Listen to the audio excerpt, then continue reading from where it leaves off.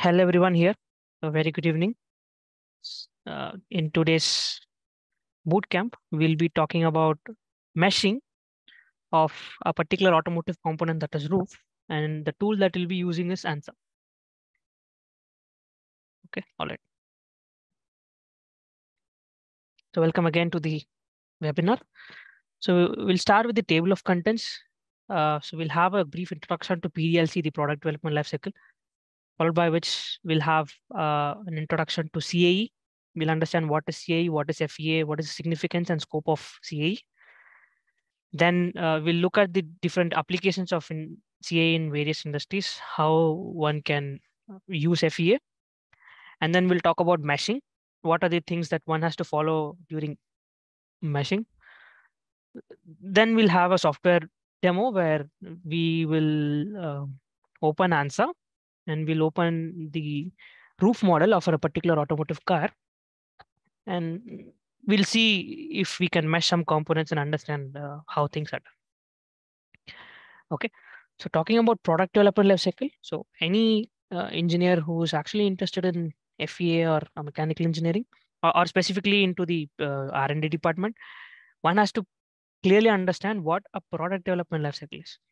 So by the name suggests product development. So what is a product? Product is something that you see day to day in the market that is being sold to satisfy the demands or needs of a customer. Right? For example, your phone, your laptops, your shoes, your cars, your bikes, all these are products. Now, talking about all these products, how are they developed? So working with how these products are developed is what is product development lifecycle. Now, to speak about development of products, the first and foremost thing to understand is that you'll need something, right? So what is this something? This something is there should be a need for innovation. Right? If there is no need for innovation, there will be no innovation, correct? For example, if we are going to buy a car, right? When you are planning to buy a car, what are the things that you look at? So you look at the aesthetic value of the car, how beautiful the car is, right? So then you look at how much mileage my car is providing, what is the maintenance cost, okay? Is my car going to be affordable? Okay, so what climatic conditions I'm going to run my car at? Is it going to be suitable? So I'll be considering all these people. I'll be considering the demography, the geography, the lifestyle of how things are going to be, and then I'll decide whether this is viable or not. Right. Similarly, when a product is actually developed, these conditions are also taken into consideration, such as the demography, the geography, and the climatic conditions at which the product is going to be launched. And also the age, the lifestyle of the people who are going to buy and use your product is also going to be understood. Okay. Now, this is where you have the different stages of a product development lifecycle, which starts with a market research, followed by brainstorming, followed by concept development, product development and detailing, simulation, physical testing, manufacturing, and marketing. Okay, so when you talk about market research is all about understanding what is existing in the market. Meaning, if let's say I have an idea or I've found a need for developing a product, the first thing I'll do is I'll basically understand if there are existing products in the market. And if I launch my product, how competitive my product will be compared to the existing product. Right. Now, trying to understand this and accordingly coming up with a problem statement is what is all about market research. Then the results of market research is actually taken into brainstorming, where people sit down together and they brainstorm for ideas and the respected, you see the problem statements and the respected ideas for them. Okay, once they get a set of ideas, they'll decide which idea is the best idea or the viable idea, and accordingly they'll come up with the conclusion. Once the conclusion is done, a concept is developed. Okay, and then the next stage is concept development. During a concept, let's say I'm going to work on a car, or let's say I'm going to build a car. Okay, so I'll do the brainstorming of how my car is going to be, what is it going to be, how people are going to use it, and everything. Then I'll do a rough sketching of a car.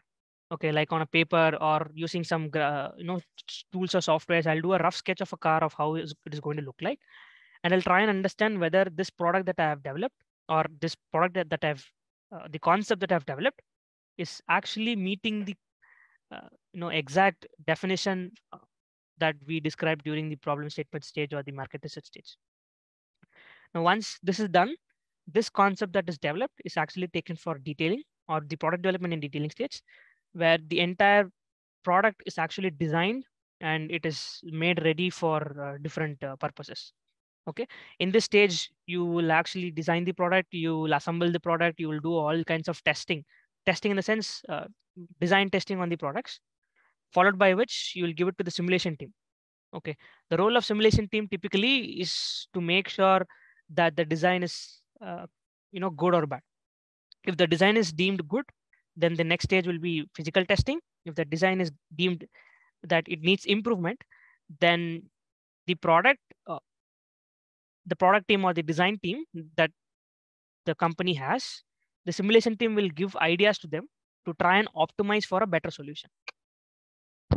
Okay, once the simulation is done and the results of the simulation is taken care of, the next would be physical testing, wherein all the prototypes of the current model, like the clay modeling and stuff, are actually made and they are tested under various circumstances. There might also be a physical prototype, not only the clay modeling, and they might actually have some results.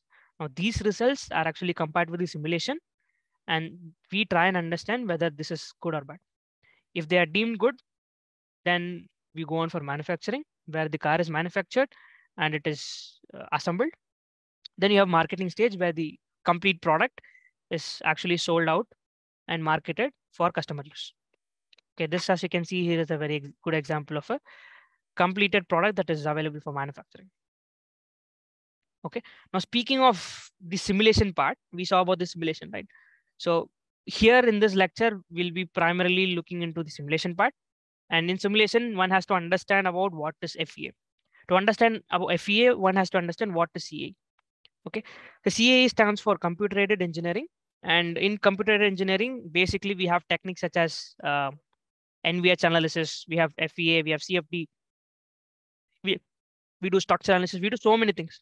Okay, so one such is what is FEA. And FEA is actually a method where you have a physical model. Like for example, in this case, I've taken a ball or a sphere. Now this sphere is a physical model. Okay, now this sphere is actually converted to a numerical technique, meaning it is actually converted into a set of discretized stage where you have it converted into an elements and nodes. Now these elements and nodes are actually analyzed to get approximate results. Okay, please note the keywords here, which is you have a physical model and you want to convert this physical model into a numerical technique. And for this, you do discretizing into what? Into nodes and elements, and the results that you get is approximate. Okay, now there's always a question on, okay, so why should I actually convert a physical model into a numerical technique or a meshed component? The answer is very simple. If let's say I were to plot a certain number of points on this particular structure, I would say that I would have infinite number of points. And with infinite number of points, I might have infinite number of equations, because each point might have 6 degrees of freedom. So infinite multiplied by 6 is going to give me infinite number of equations. If I have infinite equations, I may not be able to solve, or any solver may not be able to solve. So there has to be a way where you can convert this infinite continuous domain or your infinite continuous model into a discrete model with finite number of nodes and equations. Okay, this is why we plot a finite set of nodes and equations, and each of these finite entities, basically, as you can see here, are commonly known as nodes and elements. Now, these nodes are the nodes that lie, or the characteristic points that lie on the circumference, whereas the element is the one that we get by joining these characteristic points.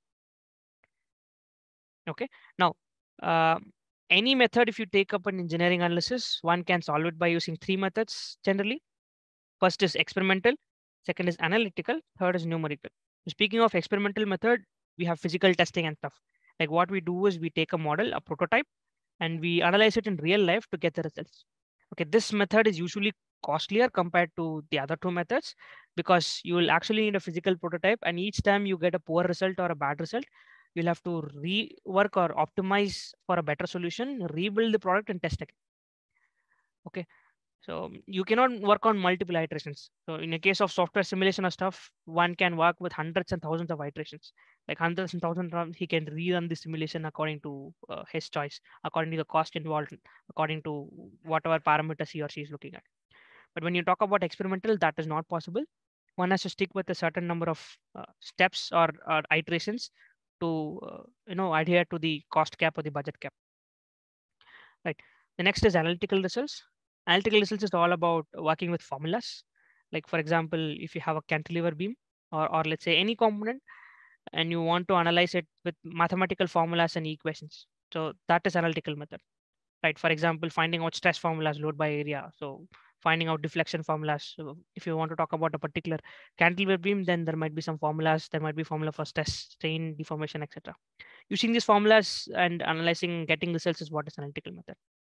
Now, one major disadvantage of this method is this method is actually limited to only simple problems. Complex problems such as cars and etc. cannot be used because you may not be able to find definite equations to or formulas or theorems to solve these. The next is numerical methods. In numerical methods, you typically have three other classification: functional approximate method, finite element, finite difference. So functional approximate method is one of the oldest methods that are used in the numerical methods, wherein they are categorized into variation and weighted residual. This is the fundamental of the entire numerical method, as one has to understand clearly what is this in order to deep dive into the intricate concepts of how things work in the background. But for now, we'll be focusing on the finite element method, as finite volume difference method is used in a different domain, which is CFD, computational fluid dynamics. Okay, so here we'll focus on finite element method.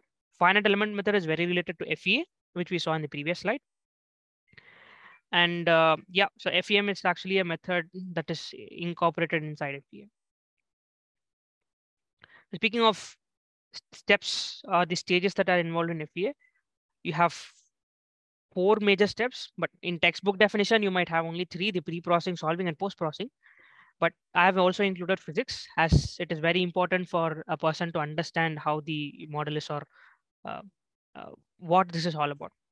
Okay, if I'm taking a car, trying to understand how my car is going to run, so or what are the loading conditions that my car is going to develop. So what are the physics that are involved in the car? How is it going to operate? So understanding all these things is very, very important. Now, with this data that you have, you can typically decide what type of analysis you are going to do or how you are going to work on your simulation further is what physics decides. Once the physics is done, the next stage is pre-processing, wherein you'll be having a component and you'll typically be meshing, meaning you'll have a physical model, you'll discretize your model into finite number of elements and entities. Right, so that is pre-processing. Okay, some tools that are commonly used for pre-processing in the industry are ANSA and Hypermesh. Okay, ANSA, Hypermesh are very, very widely used because of their user-friendly, graphical user interface.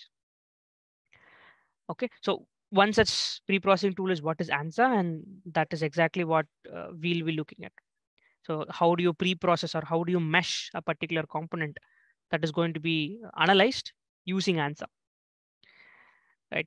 Then you have your solution. Solution is where you take your pre-processed model to a stage where you put up boundary conditions, you apply materials, you apply properties, you do the case setup, and you solve for all the problems that you need. For example, if you want to find out the deformation or the stress or the strain or the whatever it is, we'll try and find out you in the solution stage. Once the solution is done, the next stage is analyzing the results, meaning after getting the results, you'll have to understand whether this is good or bad, whether this can be optimized or not, whether this can be viable or not, whether this is safe or not. You'll understand all these things. You'll plot graphs, contours, etc., and document all the results. Okay, in this module, in the FEA steps, we'll be primarily focusing on the pre-processing, wherein we'll typically see how one can work on the meshing part. Okay, now significance of FEA-CAE. The idea is that when you work on analytical method or an experimental method, getting the physical response at any location might not be possible. Meaning, if let's say I'm to work on a particular cantilever beam, okay, and if I want to find out the stresses at the end of the cantilever beam or at the fixed end of the cantilever beam, that might actually be possible using analytical method. But the same if I want to put a cut section or a cross section, and I want to find out what is happening to the solid inside or on my cross section, that might not be possible using your analytical method. So it is important that you have a method where you can do this. So that is the first significance of CAE, where you can find the physical response at any location. Next is with CAE, you can actually predict the destructive or impractical loading conditions, meaning you can work with all the failure modes. Okay, when you talk about analytical approach, you might get accurate results, but the point is the results that you get, you may not be sure if that is good or bad, if that is destructive or not, if that is going to incorporate or indulge in failure or not. You will not be able to understand. But when you talk about CAE, you will be able to visually see what's happening. Right. Similarly, yeah, the next point is visual representation. Correct. So visual representation of wide variety of parameters. You can see stress, you can see strain, you can see temperature. You can also see how your uh, component's performance is actually improving according to your optimization, and all possible modifications can be easily be visible. Okay, and the most of all is CA is a very relatively low investment and has a high rapid calculation rate comparing to analytical and the numerical method.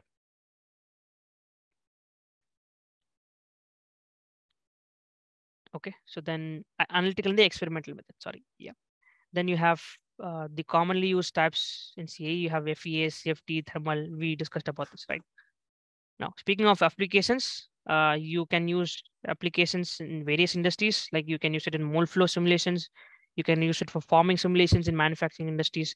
You can use it for automotive industries. Like for example, you can do frontal crash simulations. You can do frequency response analysis on chassis.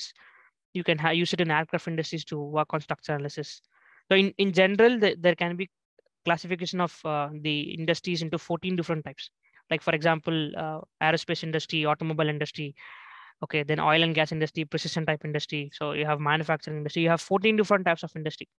Okay, in each of the industry, wherever you have um, analysis involved, wherever structure analysis is involved, FEA or CA can also be involved. Okay, like for example, when you talk about electronic industry, you might think that, okay, what am I going to do in FEA or CA using on my phones or laptops? Now, if you carefully notice, there are some tests such as drop tests, okay, bending tests, impact tests that are done on your phone to make sure that your phone satisfies a certain criteria. Okay, so every product that you see in market has a certain benchmark value that they have to usually satisfy. These benchmark values are set by a certain parameter or a body, and this body gives you the setting conditions on what your component has to satisfy. Now, when you talk about any product, any branded product or any product that is used for daily use, you will be able to see that they might actually have satisfied a certain level of quality criteria. Okay, like for example, your phone. Okay, your phone is dropped from a certain height according to the criteria. Like it is dropped on all eight corners, on all edges, on flat screen, on backside, and then it is tested. And once it is deemed tested, then they'll start manufacturing in depth, and then they'll provide products. Similarly, when you talk about cars, you have frontal crash test, side crash test, roof crash test. There are so many tests that are done to understand whether it is safe or not. Similarly, the same is the case for every 14 type of industry that I told you. Okay, now let's just imagine that these testings are all done in only R&D sector, but each of these industries also has other sectors as well, like the R&D, the manufacturing, the service sector, everything. Okay, now let's have a quick look at meshing. When we talk about meshing is all about having or reducing the degrees of freedom from an infinite to a finite structure. Okay, one of the major purpose of meshing is to actually make your model solvable. Because if you have an infinite structure, you may not be able to solve it using the general set of equations, because you might actually have not in you may not have infinite time to solve it. Right? So since you have infinite equations, it is practically not possible. Then by meshing, you break up your domain into pieces, and each piece actually represents an element. So when you decide a mesh, there are generally three factors that decide what or how your mesh can be chosen. Okay, these three factors are codependent, or they are interdependent, meaning you cannot only take one factor and consider that, okay, this is going to be my mesh type. You will have to take all three types, consider carefully, and then accordingly decide. Okay, the first is the size and shape of the model, meaning if you have complex geometries, you'll go for tri or hexa type elements. Then if you have simpler geometry, you can go for if you have complex geometry, you can go for tri or tetra elements. If you have simpler geometry, you can go for quad or hexa elements. Now this again depends on another parameter, that is time. The third parameter is time. We'll discuss that. Then you have, based on analysis, you can decide how it is going to be. For structural fatigue, we'll use quad elements. For casting components, we'll use tri elements. For crash and non-linears, we'll use mixed elements. So in this particular bootcamp, we'll be focusing on how do you mesh for crash and nonlinear analysis, where we'll be using mixed type elements for meshing.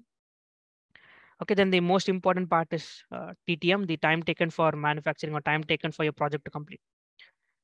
Okay, so if sufficient time is available, one can use with manual meshing to get more accurate results, and manual meshing hexa elements. If insufficient time is available, one can go with automatic meshing with tetra elements, which will give you definitely less accurate results. Okay, now if let's say I have sufficient time available, and let's say my model is very complex, then I would not actually go with hexatype. Instead, I would actually go with tri or tetra type because my component is very complex. I may not be able to do hexa mesh.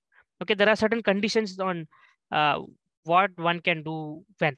Okay, so if you have a simple geometry, but then the type of analysis you are going to use is going to be casting, then no matter what, you will have to only use tri type elements. Right. So these conditions, it might be a bit confusing to understand now, tricky to understand now. But anyway, by the passage of time, once you have things in practice, you will understand what is what. Okay. Now, significance of meshing.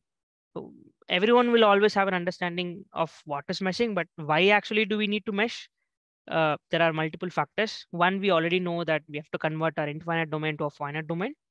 Next is your mesh influences your accuracy, the speed of the simulation, right? So your mesh, the number of mesh you have has a direct role on the time. The higher the number of mesh elements and nodes, the higher will be the simulation time. Higher will be the simulation time, higher will be the cost. Similarly, vice versa. If lower the number of elements, obviously lower will be the time taken, but there'll be lower cost involved also, and the accuracy will also be lower. Okay, so one has to always find a balance between all of these things. Time, you have to balance between cost, you have to balance between the accuracy and the number of elements and nodes. Okay, and then meshing is actually a very continuous approach, meaning you'll break down your domain into a set of thousands or more types of elements, and each of these will actually represent a shape of the object. Okay, so it is very important that the mesh that you deploy gives you the exact shape. Like as you can see here is a Formula One car or a race car, and you can see that there's a animal that is here. Okay, if you had to mesh it, the output of the mesh should actually exactly look like what you are expected to provide or deliver. Okay, to simply put, a good quality mesh equals precise results. A poor quality mesh can result in convergence difficulties. The better your meshes, the more better your good your meshes, you can provide precise and accurate results. Accurately, I mean accurate in the sense not exactly accurate to how approximate you can get. Okay, so talking about the ANSA tool. So for this meshing, as we already discussed, we'll be working on the tool called ANSA. Speaking of ANSA tool, ANSA is automatic net generation for structural analysis. Right, so ANSA. So that's what the full form of ANSA is: automatic net generation for structural analysis. And ANSA is a tool that is developed by a company called Beta CA Systems. And this tool is generally used in the industries specifically to work on plastic and sheet metal components. Okay, this can be used for both structural FEA or CFD analysis. Okay, now this tool is used for a lot of things. Like you have different stages in pre-processing, like for example, topology cleanup, then you extract mid surfacing, then you do meshing, then you improve your mesh, then you assign thickness, and then you prepare your solver deck and go on with etc. Okay, now whenever you are using the tool, one has to always understand about what is this particular plastic component or what is the sheet metal component, how am I going to use this and stuff. The sheet metal parts are usually the exterior parts or the metal parts that are made in your automotives, any product, and the plastic parts are the interior parts or the soft parts that are made to make things in a different style. Okay, so when you talk about automotives, mostly the interior parts are all plastics, the exterior parts are all sheet metals. Like for example, you have your body in white, the BIW components like your side door, your back door, your roof, right? So your floor panels, your shotguns, your rails, your A pillars, your bumpers.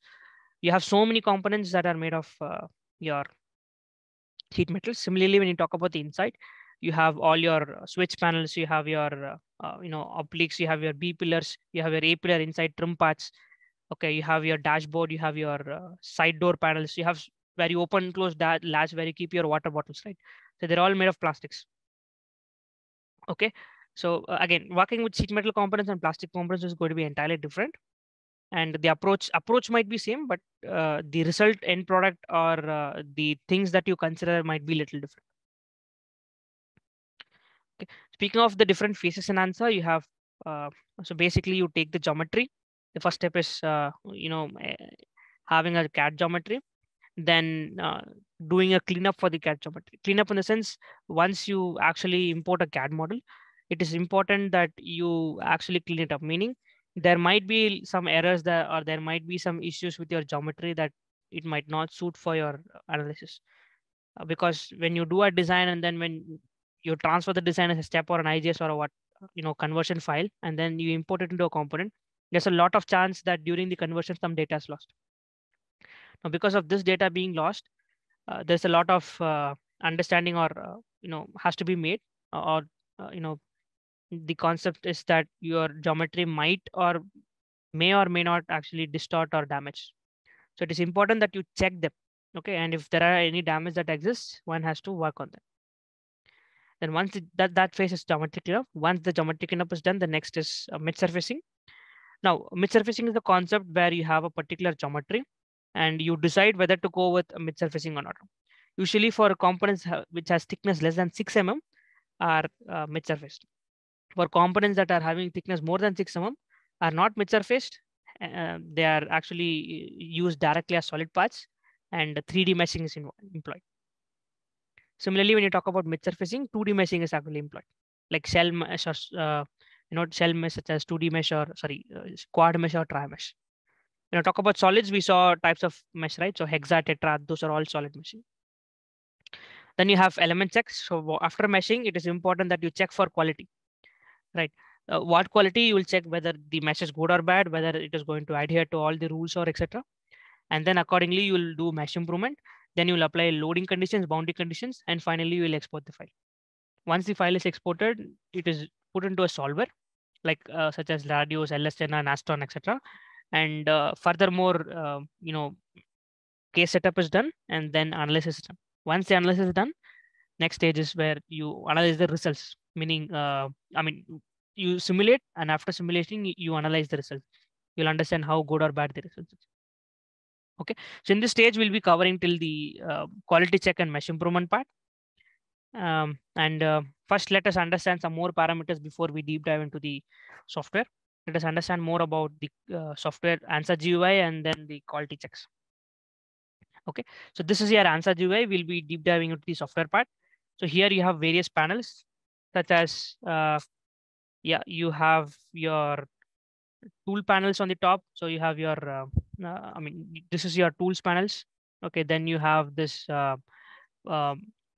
you before ahead of this or above this, you'll have your title bar, then you have your menu bar, then you'll have your main toolbar. This is your database bar. Okay, then this is your graphical user interface. These are all your module buttons, and these are all your modules. Each module will have different module buttons one can operate with. Okay, then this is where you import your component and work with. Then you have different types of cons. So whenever one is actually working on with ANSA, there are different types of cons that are important. So these cons represent how a surface is in ANSA. Like you have single cons, double cons, and triple cons. Only 3 types of cons. Okay, single cons actually represent the free edges or surfaces with no edges connected. Like as you can see here, this is a surface where you can see a red color con, meaning this edge or these 3 edges of this particular surface doesn't have any other surface connected to it. In that way, you'll have single con. And if there are at most 2 surfaces that are connected to one edge, then there'll be double cons, which will be in yellow color. And if there are 3 or more surfaces that are joined along one edge, then it will be blue in color, which are called as triple cons.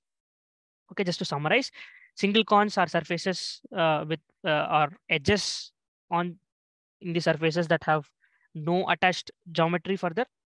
Double cons are edges with 2 surfaces attached. Triple cons are 2 or more, or 3 and 4 and etc. Okay, so single cons are represented in red, double cons are represented in yellow, triple cons are represented in blue in ANSA. Okay. Then what is topology cleanup? So we already saw this, right? So whenever you have a geometry consisting of lines, surfaces, etc., and we have a CAD model, it is important that you repair and work with the model to make it up ready for meshing process. Like as you can see on the left side, you have so many free edges here, right? So or single cons here. So these single cons cannot be like this, right? Because as you can see in this location, there is one surface and this yellow color surface also there. Again, a gray color surface is there. So if you are going to actually do a cleanup, you'll know that this is going to be a double con since there are two surfaces at least attached. Hence, two surfaces, it has to be yellow in color. Similarly, it is the same for every other surface. And right after you do the cleanup, you are able to see that everything is neat and clean. Right? Not only this, you'll also identify all the issues or repairs that you have in the model, and you will work on them. Okay. Now, we'll primarily discuss about 2D meshing. So when we see about 2D meshing, one of the important understanding that one has to make is to see if you're going to do 2D meshing or 3D meshing. And we'll have to also understand about the difference between 2D meshing and 3D meshing. So when we talk about 2D meshing, okay, generally when we speak of meshing types, you can do 1D, 2D, and 3D meshing. So when you talk about 1D meshing, you basically do represent an entire model as a 1D. Like for example, if you have a bar or a beam or a rod, you'll understand that, okay, this cannot be exactly done as a 2D or a 3D since you don't need that many variables. So you can simply represent as a line element and you can do it as a 1D. Okay, but obviously there are some limitations as you cannot represent every type of geometry with 1D elements. Hence, you'll have to go with 2D or 3D. When you talk about 2D or 3D, there are some advantages to 2D, there are some advantages to 3D. There are some disadvantages to 2D, there are some disadvantages to 3D. Okay. Typically in industries, any component that has thickness less than 6 mm is actually used for 2D meshing, meaning if you have a solid, a mid surface is extracted and a 2D mesh or a quad or a tri mesh or a mixed mesh is actually deployed. And any component that has thickness that are greater than 6 mm, they are 3D meshed, meaning tetra meshed or hexa meshed. Okay. Now the complexity with tetra mesh and hexa mesh is tetra mesh is actually a full tri mesh. A full tri mesh will actually not give you very precise results. It will always show some deviation from the quad or the hexa mesh. And when you talk about hexa meshing in 3D, hexa meshing is one of the most difficult types of meshing when you talk about the pre-processing. Okay, because it takes years and years of experience to practice and work with the model. Because you have to deploy an entire quad mesh without a lot of errors throughout the model. And this is not possible for all the models. This is only possible to a very certain amount of models that are sweepable or mappable. Okay, so hence 3D meshing is actually quite time consuming and it might seem that it is costlier. Okay, whereas when you talk about 2D meshing, all you have to do is take a 2D and then use 2D or 3D, 2D mesh types such as quad or tria, and you can typically do this. Okay, let's understand the results that we get using a simple problem with 2D and 3D. So here we have taken a cantilever beam, and this cantilever beam is having a certain length, breadth, and thickness. And what we are doing is we are applying a particular load of 100 kilonewtons on this free end of the cantilever beam. Now we'll mesh this in 2D and in 3D and we'll compare the results. So when you talk about the results, as you can see for 2D elements, you have 250 element count. For 3D, we have 500 element count. The deformation that we have got is 0.3362, whereas the 3D we have got is 0.3352, considering that we have used tetra mesh. Okay, the stress that we have got is 6.65 megapascals, whereas in 3D we have 69.18 megapascals. And time is, for this simple simulation alone with 250 elements, it took us 3 seconds and here 4 seconds. Right, which means that this is actually giving us roughly 25% faster time when we're comparing 3D elements. Right? Obviously, we cannot talk about the exact accuracy of the problem because we don't have the analytical or the experimental results to compare it with. Okay, if you have a solid validation plan that, okay, this is exactly my stress values or strain values when I do it in real life, or the cantilever beam problem can be analyzed using analytical method, right? Once I get it, if I understand that, okay, this is how it is, then I can compare and see which is accurate. But for now, let's just compare about the time consuming and the number of nodes and elements. And imagine the time that is going to be involved for you to actually mesh the 500 elements and 250 elements also. Okay, so its conclusion, whenever you have a component that is having thickness less than 6 mm, the most important parameter to understand is that it is better to go with 2D meshing than to go with 3D meshing. There are other complexities as well, but for now, this is the important point that we'll cover. Okay, so speaking of mid surfacing, one can use multiple methods in ANSA. Like for example, he can go with manual method or automatic method. In manual method, you have offset option, middle option. In automatic, you can use skin option or casting option or etc. For this lecture, when we open into the software, we'll try and understand how the model is, what it can be operated with, and considering time constraints and other stuff, we'll decide what method to use. I may not be teaching you all the methods. We'll be only specifically looking at a particular method. Okay. Now, speaking of stages, the first is we already saw that we have solving the errors. Then we'll do extracting of mid-surfacing and meshing according to the quality criteria. Then we'll mesh and thickness assignment will be done. Okay. So this is a very simple example of 2D mesh with quality criteria. So as you can see, you have a solid geometry. And with this solid geometry, one has done a meshing, a 2D meshing, and he has represented this 2D mesh in a form of 3D, meaning you assign thickness, and by thickness, you can always represent your 2D quantities as a, representation of a 3D, not exactly 3D, but you can represent it like that.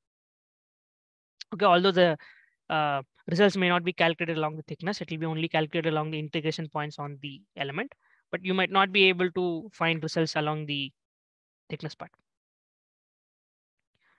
Okay, similarly, as you can see, this is the thickness that is assigned, right? So yeah, the geometry is only thin. Now, once you assign thickness, you'll be able to see that this red color line is typical understanding that you can make that is where your 2D mesh is done, and the outside part is where you have your geometry. Now, once if you look at carefully after the uh, thickness is provided, this is how it will look like. Okay. Speaking of types of elements, you have 1D, 2D, 3D special type elements. So 1D elements, rod, beam, bar, etc. We already discussed. 2D we have tria, quad. 3D we have tetra, hexa.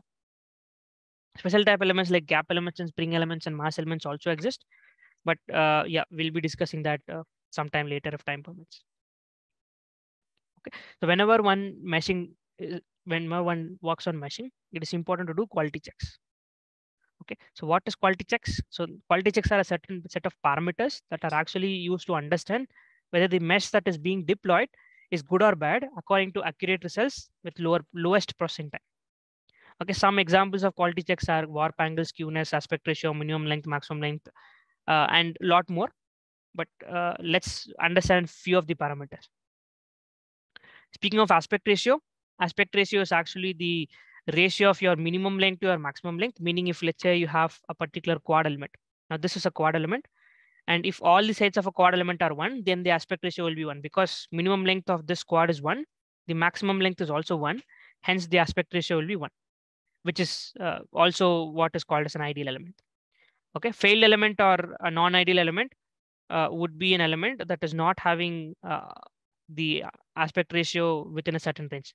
Like let's say in a particular analysis, I'm taking the aspect ratio of my component to be, let's say 3. Okay, anything greater than 3, let's say I say it failed. Now let's say I have this particular element where I have 1, 1, 2, and 0.5. So if I do the aspect ratio calculation, it will be 2 by 0.5. The maximum length is 2 and minimum length is 0.5. So if I do 2 by 0.5, I'll get 4, which is actually failing considering my criteria, right? Similarly, when you talk about the next parameter, that is skewness. So aspect ratio is all about the ratio of how much length you can have corresponding to the smallest length. Whereas skewness is all about how much tilt your mesh or your element can have. Okay, so it is calculated by using theta minus 90 minus theta min, sorry. And as you can see for a quad, ideal value or ideal element, you'll have right angles and hence the skewness value is always 0. Okay, but for a deviated element or a distorted element, the value will be greater than 0, less than 90. So here I have a quad element where I have 180, 45, 135. And as you can see, 45 is the smallest angle. So 90 minus 45 is going to give me 45. for this particular distorted element. The skewness for a tri-element is also calculated in a different way. Again, the same angles are what is calculated, but the only difference is that it has to be calculated along every node. So meaning from this node to opposite side, it is actually calculated.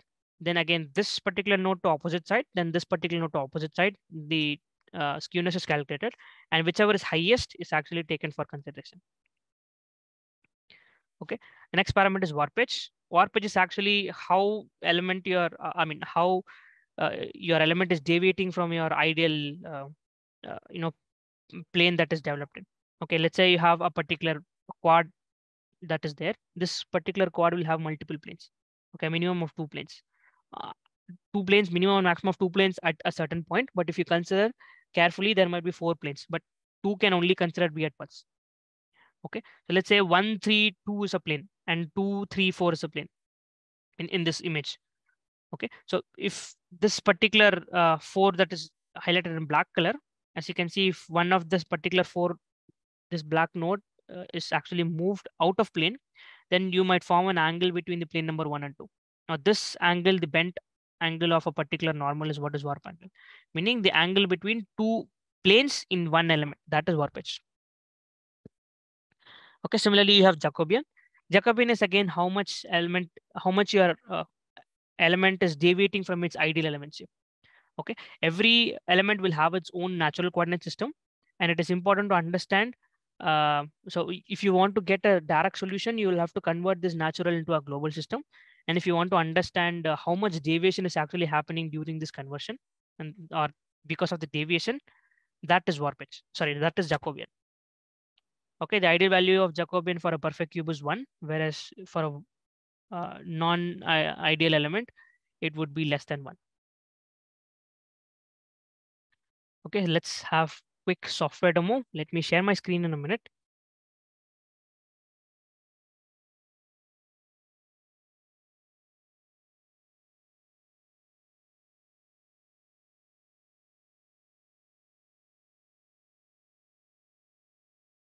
Yeah, as you can see, this is my ANSA, and I'll use ANSA for this particular parameter. I'll do some performance modes.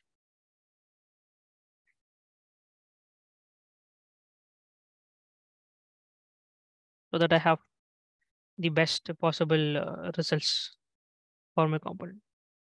Okay, so we'll wait for ANSA to open. And now my software has opened. Right. So what we'll do is we'll understand the GUI, the controls, and then we'll immediately get into the details. Okay, so what I've done is I've shown labels so that we can deep dive and understand what is what. Okay, so here, this is ANSA. Here you have your title bar, then you have your uh, menu bar, then you have all these toolbars that are there. This is your buttons manager where you can have all these buttons, and these are all your modules, module buttons you can call it, and this is all your modules. Okay, you have topo module, you have shell module, you have solver module, you have a lot of different modules that are available in ANSA. Okay, maybe I'll do a full screen so that we can have a better understanding. Okay, then so in this particular ANSA module, we have different solvers like Nastron, ANSYS, Abacus, PAMCrash, LSTN, etc. Please note that ANSYS and ANSA are not the same. ANSYS is actually a solver, whereas ANSA is actually a preprocessor. Okay, now as you can see, there are different files, the recent only open files that are visible here. So what we are going to work with is the roof component with some of the pillars, and defaultly ANSA will save as .ANSA file, and we'll import .stp. Okay, talking about the controls in ANSA, let me first open this roof panel. The stp file is the cat file. Now when I open this cat file, ANSA will take some time to load. And in this module, we'll be working with the topo module, the shell module, and we'll also be working with some of the commonly used tools here. Like for example, the logic gates. Okay, so we'll be working with different modes of visibility. We'll be working with different, entities here like property, material and stuff. We'll be doing some checks manager. We'll use the checks manager to do some checks, all these things. So speaking of the controls, you'll need a mouse and a keyboard to work on ANSA. Usual laptop touchpad won't work because scrolling and panning and rotating would be quite difficult. Okay, so when we speak about your controls, so typically you can customize controls in ANSA, but the default controls that are there is control plus left or right is used for rotating. If you use rotate, if you rotate about a particular axis, it is control left mouse, and normal axis to the corresponding axis is control right click. Then control middle mouse scroll is zoom in, zoom out. Then control plus your middle mouse hold and hover is actually your panning. Okay, so this is the most important part of it. This is your graphical user interface. Okay, and yeah, my model has also opened. Okay, so for now I'll switch off my perim or perimeters. So I'll be using some technical terms here like the cons. Okay, so cons we already saw. We'll be discussing about perimeters. We'll be discussing about macros and stuff. So perimeters, macros, we don't have to confuse too much. These edges, if you see that are going to be meshed, it can also be called as perimeters. Okay, and yeah, so here is how it is. So if I want to rotate, I'll use control and left click, and this is how the rotation will happen. Control and right click is how my component is going to rotate in the alternate axis. Zoom in, zoom out, control and scroll bar. Pan is control the middle mouse. If you hold and hover, it will move.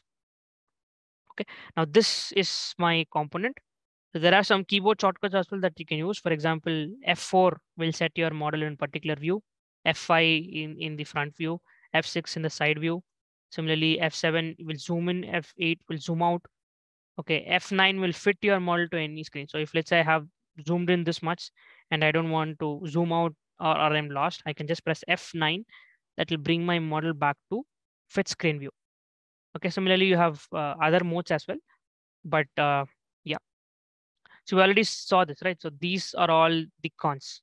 So you have all these green color cons. Okay, to understand this, let's move to, you have different modes like part mode. So you have include, you have mid, you have PID, you have entity, etc. Okay, if let's say I go to topo module, the moment I go to topo module, my component got changed into colors. Like you can see all these things in yellow color, right? If let's say I were to delete a part of this particular surface, okay, so what I'll do is from here I'll go to delete option, and let's say I select this particular face and I press middle mouse, and then okay. Now as you can see, your cons or your edges has turned red, which means that there is no surface that is actually connecting here. Okay, I'll undo this because we'll be working on these. Anyway, just to show you, I had to represent. Okay, and this on the top corner is your axis. You have three axes. You have x-axis, y-axis, and z-axis. Most of the software is x-axis is represented in red color, y is represented in green, and z in blue. Okay, you can always customize all your operations in ANSA. Like for example, what I'm going to do now is I'm going to decrease the sensitivity of my scroll wheel, as it would be not really great if I keep scrolling, zooming and zooming out a lot. Okay, so I'll reduce the amount of scrolling sensitivity so that my component doesn't zoom in, zoom out very suddenly and I'm not lost. Okay, maybe I'll keep it to 10 or 15. Okay, then you can also always manipulate your mouse settings. Like if you want rotation along a different axis like left or right, you can always set up according to however it is convenient to you. Okay, similarly, you can also customize your keyboard shortcuts and keyboard arrows also. If you go to buttons manager, here we'll be able to see shortcuts that are assigned. Okay, because when you go to when you go to the industry, one of the most important things that one will actually do is set up keyboard shortcuts, because keyboard shortcuts is what is going to save time.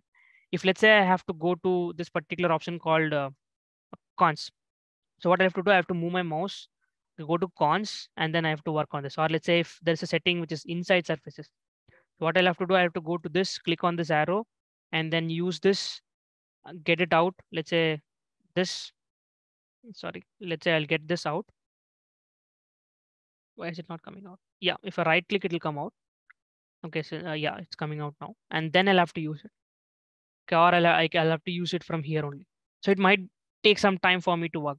Right? But if let's say I assign a particular shortcut for my cut or new or any of the objects, I can easily work with things. Right. Now, speaking of this particular module, this topo module is where you have all these options like hot points, cons, faces, surfaces, curves, points, and auxiliaries. So hot points are actually points that are actually there on your model. Okay. So these kind of points that you can see can what be called as points, the pink color ones. And there's also one more thing, that is the white color ones that you might see after you extract mid surface. So these are all examples of hot points. Okay.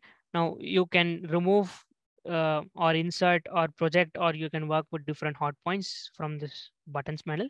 Then you have cons. Cons are your edges, right? If you have to work with any of the cons like paste or release or project or anything, you'll have to work with the cons. Faces is a particular part of your multiple surfaces joined together. Not all the surfaces, but some surfaces joined together can be called as one face, or let's say of a particular set of geometry along a particular axis can be called as a face in general term. Editing or working with faces is what is your faces command. Then surfaces is individual surfaces, what you want to do with this. Curves is actually construction lines that you want to work with when if you want to edit or recreate or work with something. And points are entities very similar to hot points. So these points are actually the ones that are actually there that connect your cons and lines. Okay. Similarly, other auxiliaries are there. When I talk about shell, let's say I go to different types. Here you have different types of mesh like middle mesh, shell mesh, classic mesh. So as of now, go with classic mesh. In classic mesh also, you'll be able to see most of the points that are repeating, like for example, hot points and stuff. But here there'll be other things like perimeters. So perimeters is this. Here, if you want to mesh this component, you'll have to set up this perimeters, meaning you'll have to tell the software, okay, at what frequency my mesh elements will be.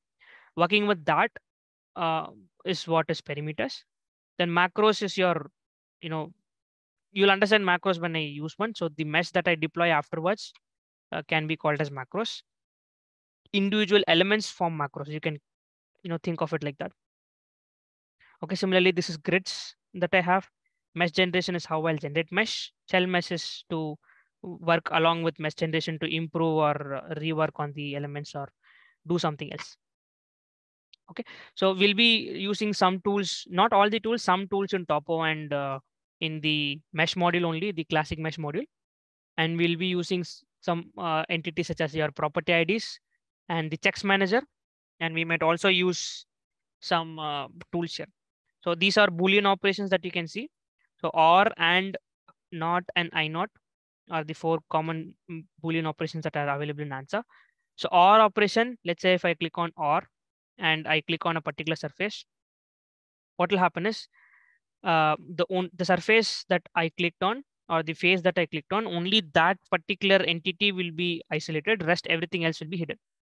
If you want to bring back all, you click on all. Okay.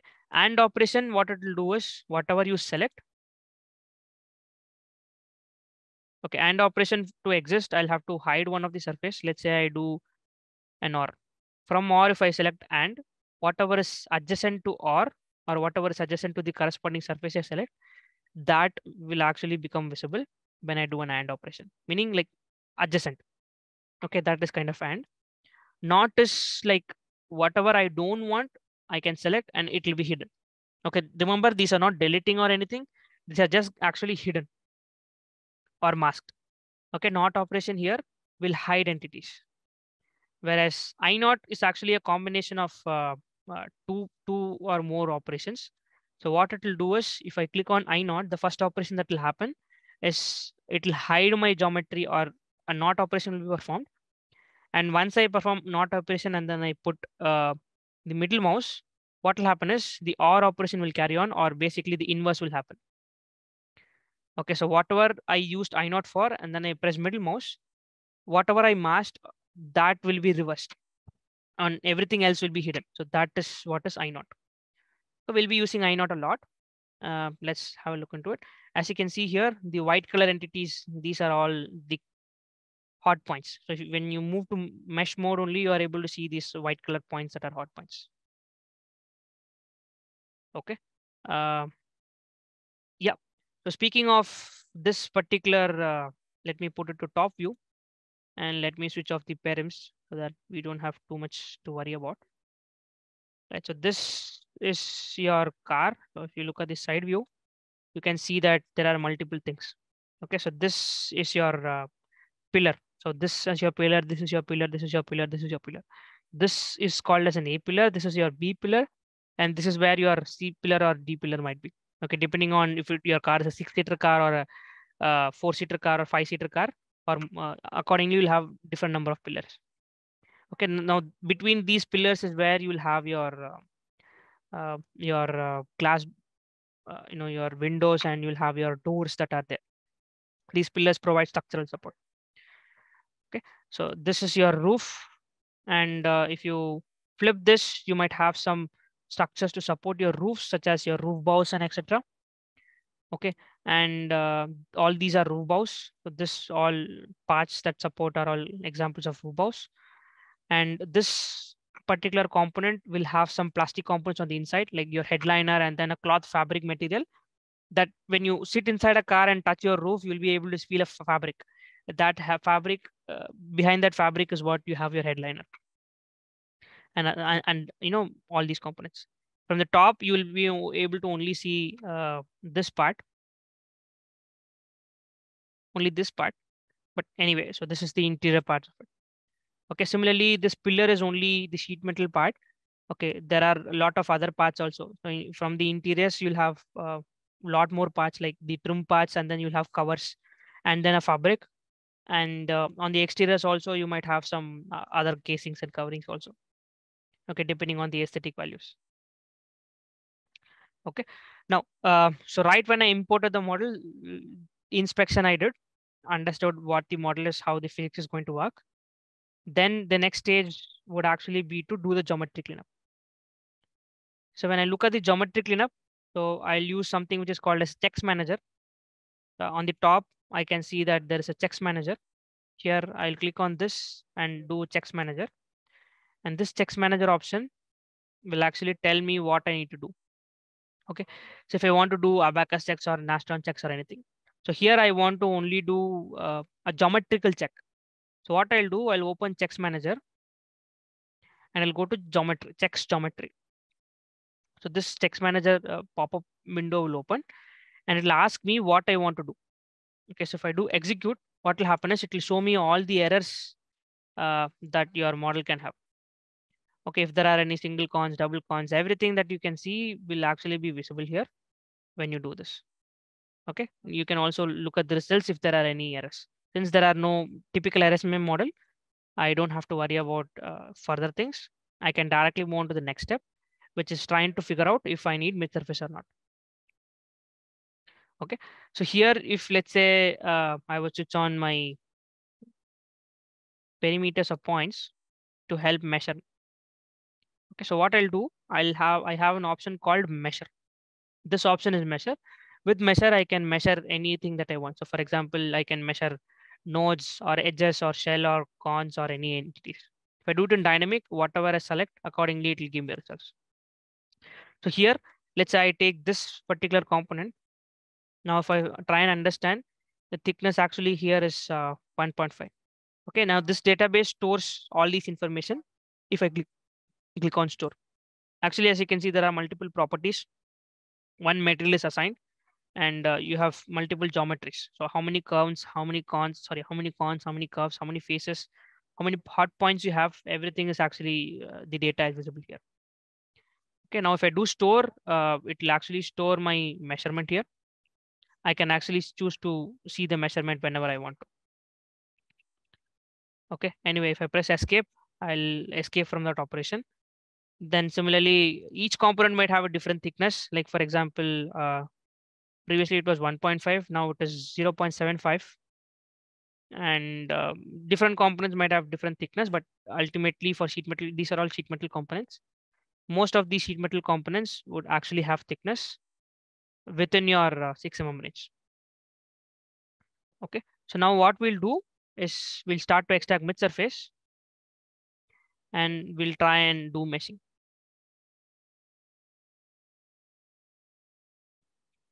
Okay, so what we'll do is we'll start with these boss. So I'll open the property uh, manager or properties bar, and what I'll do is I have multiple bow rows. So if you're not aware of the exact nomenclature, you can always use an I naught operation. So if let's say I want to only isolate these some of these bows, right? So what I can do, I can select using the PID region and select 1, 2, and 3 operation, and then press inverse, and that way I'll be able to isolate my component alone. Okay. Now, if I put this in a particular axis, let's say in the bottom view or whatever it is, I can see that my component is actually symmetric along x-axis. For a meshing engineer or for a typical mechanical engineer who's working on these kind of softwares, the best way to save time is to find out whether you can you know have things in symmetry. If things are in symmetry, the work actually that you do is reduced into half. Okay. So now, since I've had this, the first step I'll do is I'll extract mid surface. For mid surface extraction, what I'll do, I'll go to faces in the topo module, and here I have a button called mid surface. In mid surface, if I click and hold left mouse, I'll be able to see an option called skin. Now, this skin option is actually an automatic mid surface extraction option that will help me extraction of mid surface. Okay, so I'll do skin and I'll select Control A. Control A is basically whatever visible, or you can do a box select. Box select is shift plus left click. Box unselect is shift plus right click. Okay, you can see that the color of the box is also changing. If I do a box shift left click, the color is red color. Whereas if I do shift right click, the color is blue color. Okay, so once I select this object, I can typically press middle mouse. That way it will highlight one by one. So this, it is highlighting two surfaces, and it is asking me which surface I want to extract mid surface. So I selected one, and it has already found out the thickness. And if I click on offset, the mid surface has already offsetted. Okay. So before this, I'll have to do one more thing, which is when I work on the skin, I'll have to do some changes here in the settings. Okay. So what I'll have to do is I'll have to not delete my original entities. Okay. Similarly, when I talk about properties, I'll have to use auto create so that it can create automatic thickness. Okay. Now this is done. I'll do Control A and then press enter.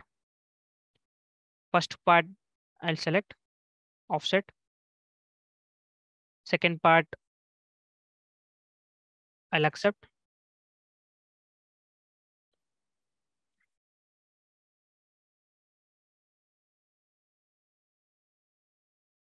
Offset. And then third part also you can offset. Okay. Now as you can see, I have my parent component and a red color line in the middle. Okay. So I'll go to property IDs and I'll be able to isolate my mid surface. So all these parts with at skin are my mid surface. Okay, I think I only have two entities. Three is there, but then first three is what is there. So I'll hide all the others. If I click on this bulb icon, things will hide, and I'll only have my mid surface that will be visible. Okay. Now, once I have my mid surface, I'll actually have to do some cleanup here also. Like the first thing I might do is I might actually set up perimeters. In perimeters, I'll do length. This length option will give me an idea on what my element length is going to be. Since I'm going to use a mixed type mesh, I'll use 5 mm as a mesh size, and I'll work on the perimeters. Okay. Now, once the perimeter is done, I'll have to delete all the unnecessary hot points. Okay, so yeah, I'll go to hot point delete and I'll just do a box select. That way I'll be able to remove most of the unnecessary hot points in my model.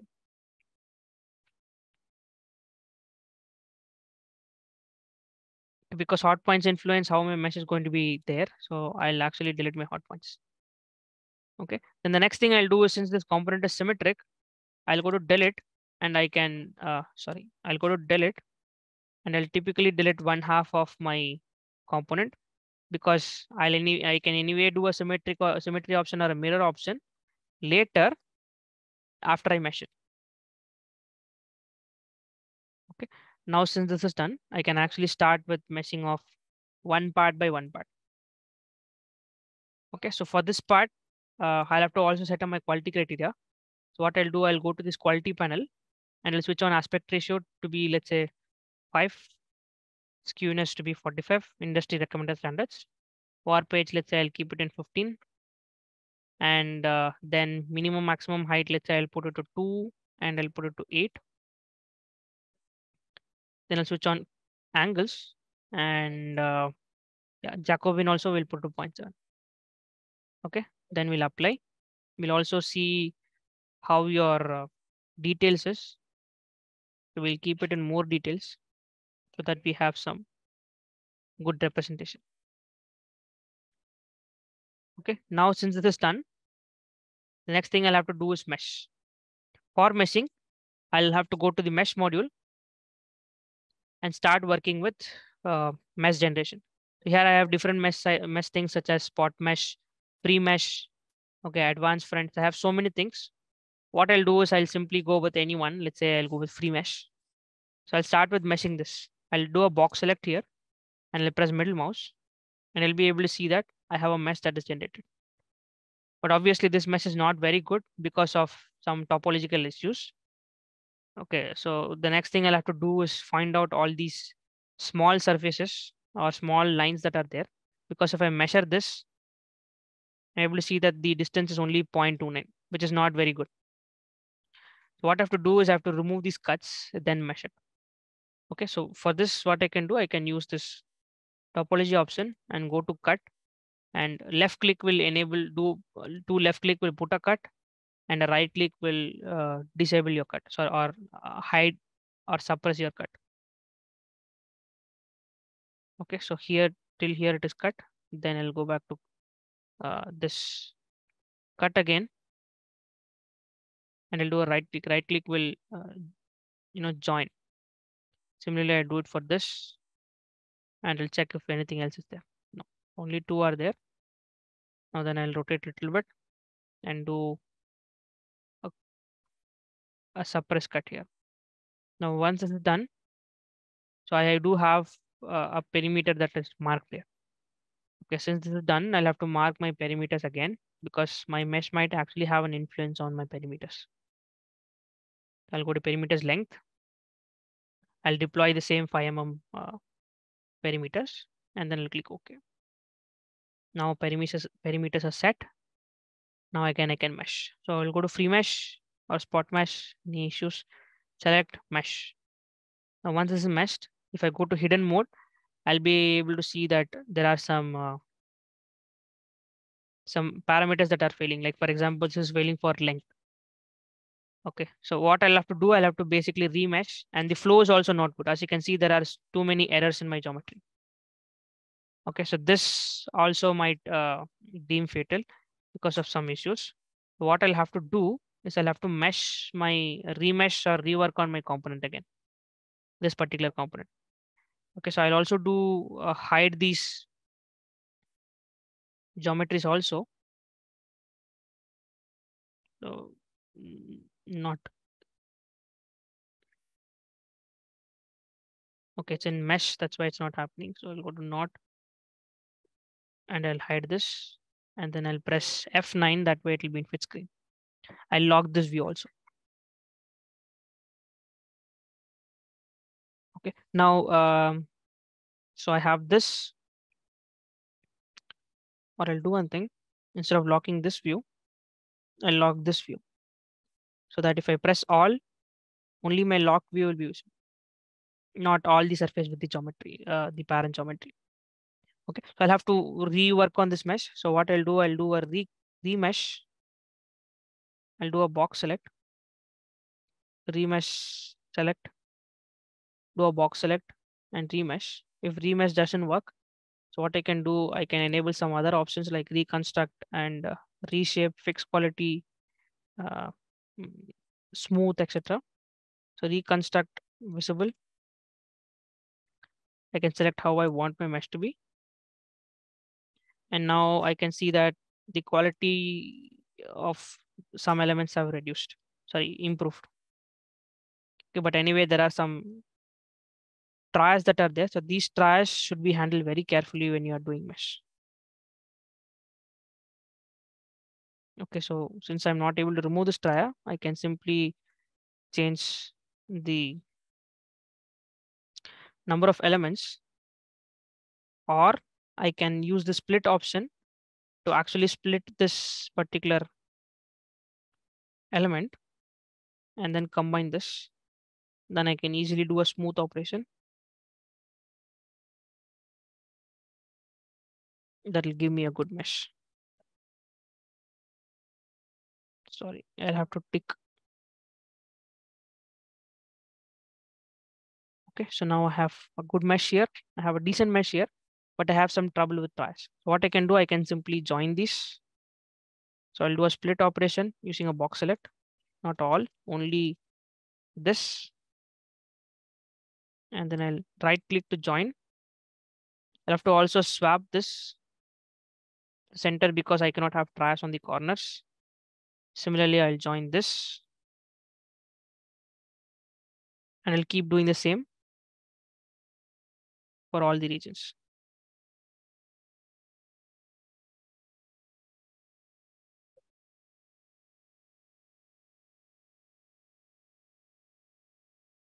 So right click, swap, join, join, swap, then I'll swap. Okay, I have to join this. No.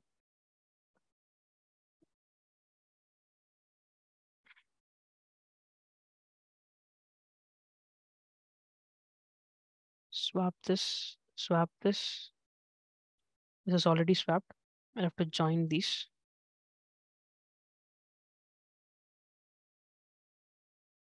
Okay, there are some quality elements that are failing, some elements that are failing for quality. But anyway, we'll come back to fix them using smooth. So this and this is combined. Now I'll swap this, I'll swap this, swap this.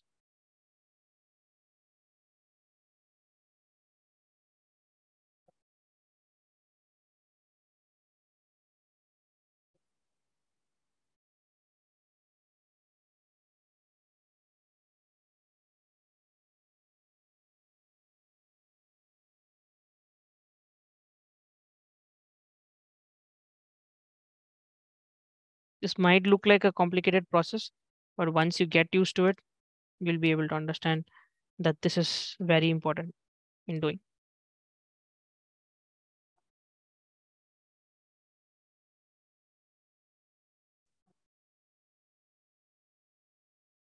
Okay. Similarly, I'll push this.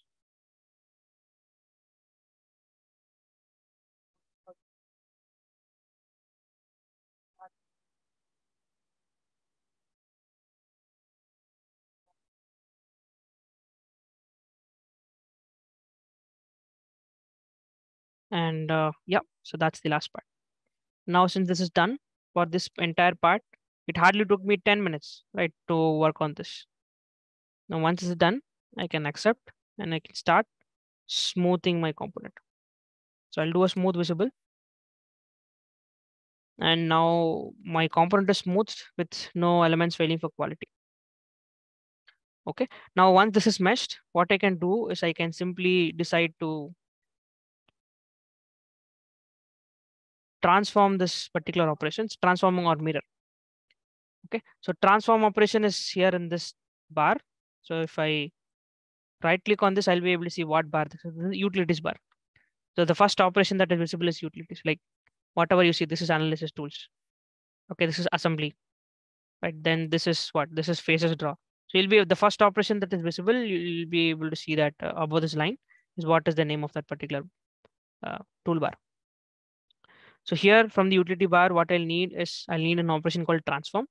Now this transform, I'll do a copy because I want an entire copy of this mesh to be on the opposite side. Okay, so I'll select the entire number of nodes. And what I'll do is I'll perform a symmetry operation and I'll select default symmetry plane and click OK. And now I'm able to see that the entire path that I deleted is here with the exact mesh that I deployed on this side. Correct. So this, I think I missed it. It should not be here. It should be in the center. Similarly, on the other side also, that should be the case.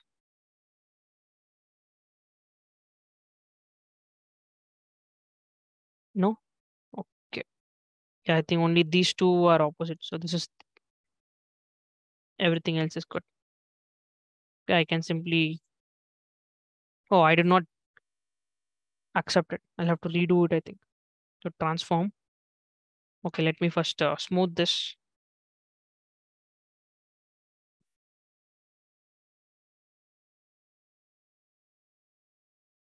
Yes. Now I'll do a transform again. Transform, copy, select the entity, middle mouse, symmetry, apply, OK, apply, finish. Once you finish only, it will be clearly visible, right? So this is done. Now, similarly, I can decide to mesh my other components as well. If I do all, I'll have this. So this, I think it should not have a lot more issues. I'll be able to do it in one shot. Okay, so I have this. Now then I can easily do a reconstruct.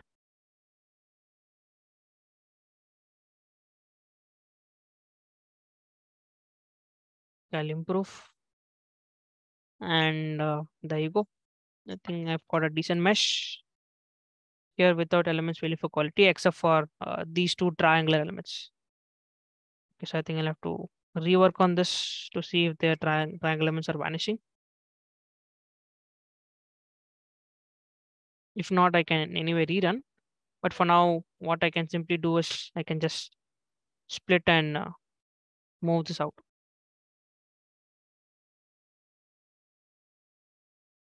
Once it is done, I'll have to smooth it. Select smooth.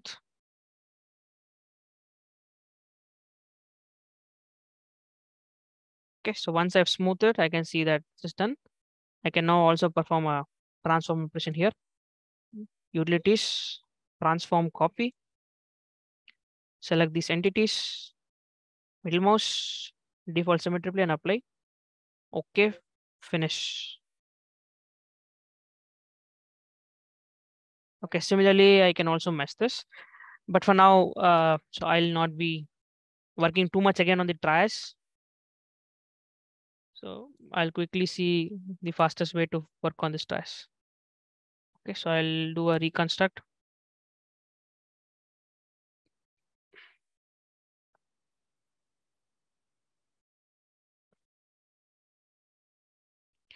Once reconstructed, and again, I can see that the same way as how it was previously, I have some trias. So what I can do, I can decide to see or do some remesh by selecting some of the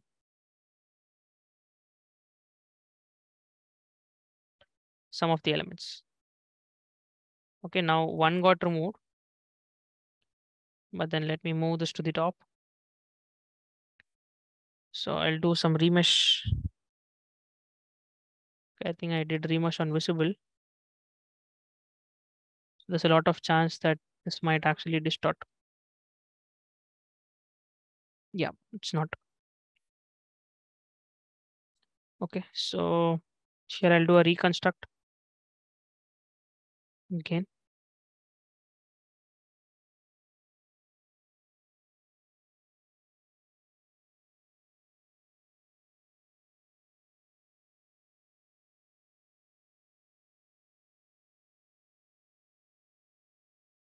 Okay, so now I have some tries here, okay, which are possibly because of which of a okay poor geometric enough. So I think now I'll have to delete my mesh because there are some geometrical issues that I just saw. So what I can do, I can simply go to this elements delete and select and delete my elements, and I'll have to do some join operation here. That's probably some of the reason why I had multiple tries. So this looks good. This,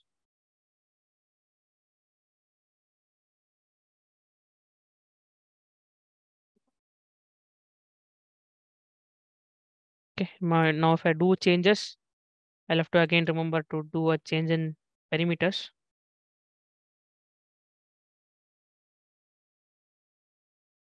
Once it is done, I can go with spot mesh or free mesh or however it feels fit. Then I can do a reconstruct.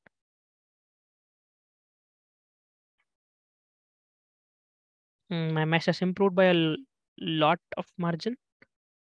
I'll have to only work with some of these tries.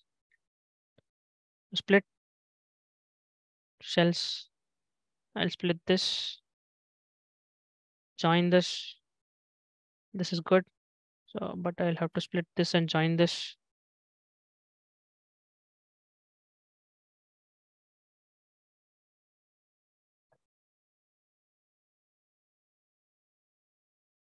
Let's see if I can smooth this to see if these are going away because this is actually highlighting for minimum length. If it is failing for minimum length, then I'll have to leave these tires as it is. I cannot join them. Okay, so let's do some smooth here.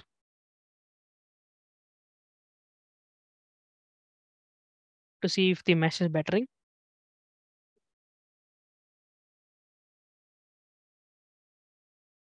Yeah, it is fixed. I think I can work with them. So I'll quickly do split on all these areas. I'll do swap, swap, swap,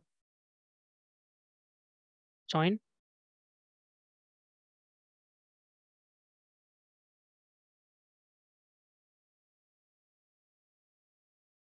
join, join, swap, and swap.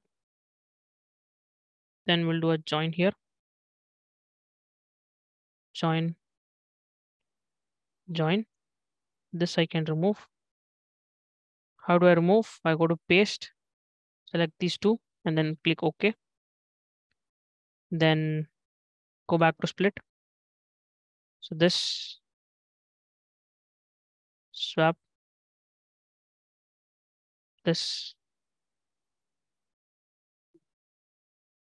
swap, swap, this also swap.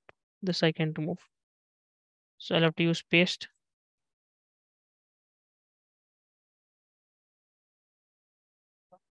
Okay, similarly, I'll have to do it on the other side also.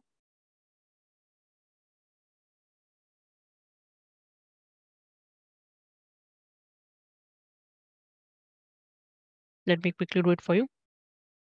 So swap. So this I can swap it on this side and I can remove it in this manner. Or I can simply use this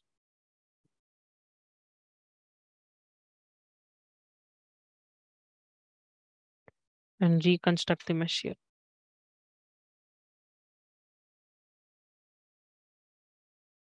Okay, I think it would be better to actually remove this.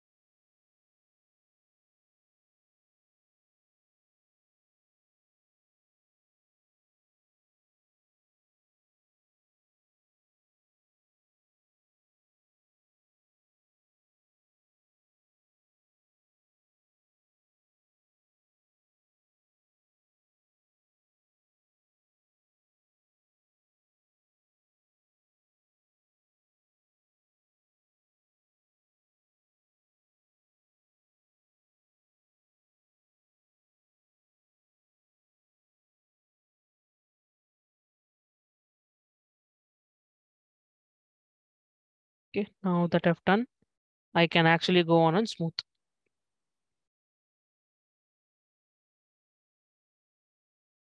Once smooth is done, the next thing would be to transform. So I'll go to transform, copy, select this, copy, apply, and I'll have my surface. Okay, I think I did not finish. So copy again, select this, middle mouse, apply, finish. Now let me save my file.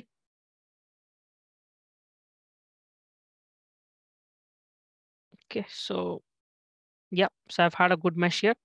Now what I'll do is I'll remove this lock, I'll unlock this, all operations, and let me move on to one more quick component. So here the next component I'll work on is this top part. Let's say I'll reflect this right after roof off, I'll work on this. So here we'll have to again generate a mid surface by using skin. Select this.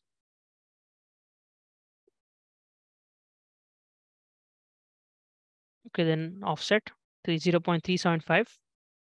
And once it is done, I should have my mid surface. Now I can see that I have a decent mid surface.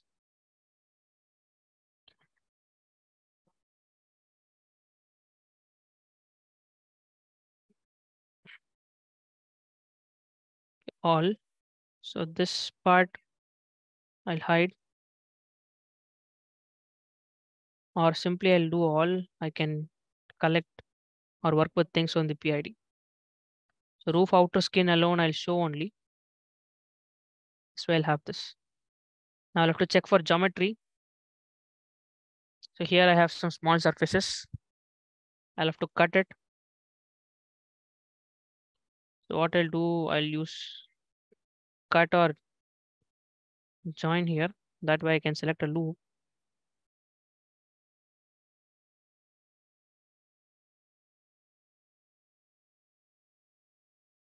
So that I can select multiple entities at once.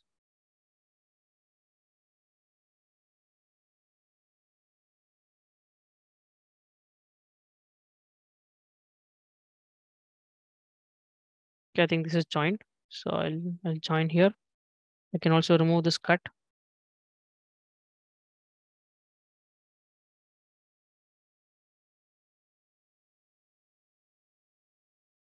And yeah, these issues I'll have to fix.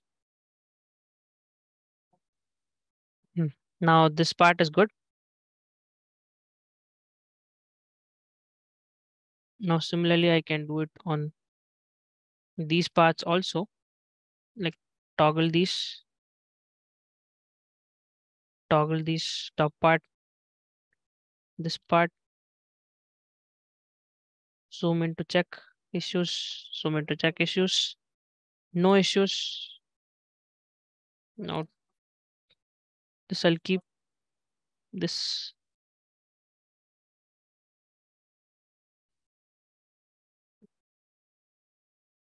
Okay, I think this entire part center is not there, so I can simply decide to toggle this. Anyway, deciding this would be a matter of uh, trying to do a feature capturing or not. But here I'll not capture as this itself is a very small entity. Okay, so I'll only work on one side since my component is symmetric, and since this is my mid surface, I can always delete my one half of the mid surface so that I can reflect or mirror and work.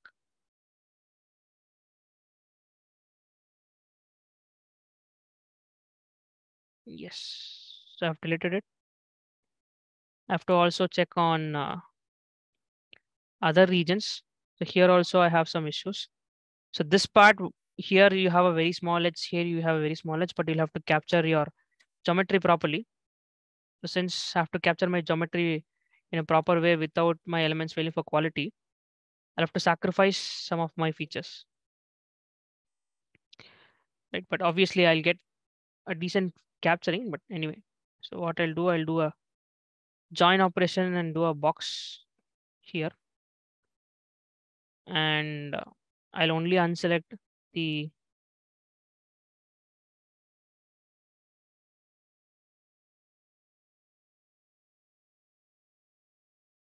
or maybe I'll do an undo once.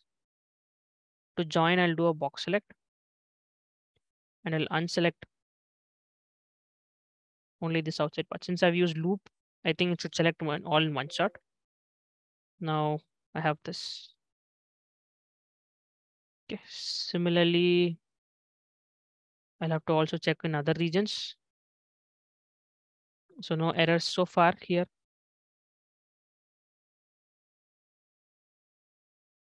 On this end, my geometry also, I think there are the components are quite decent.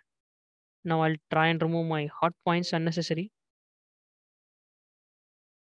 Then I'll set perimeters, length, select, give 5. Okay. And now I can mesh the free mesh. If I do a mesh for this, so previously you do not have too many elements. The roof bows that you saw had only small number of elements. But this, since it's an entire component, I can see that there are 43,000 elements that are generated. 43,700 elements that are generated on this component. And there are a lot of off elements also.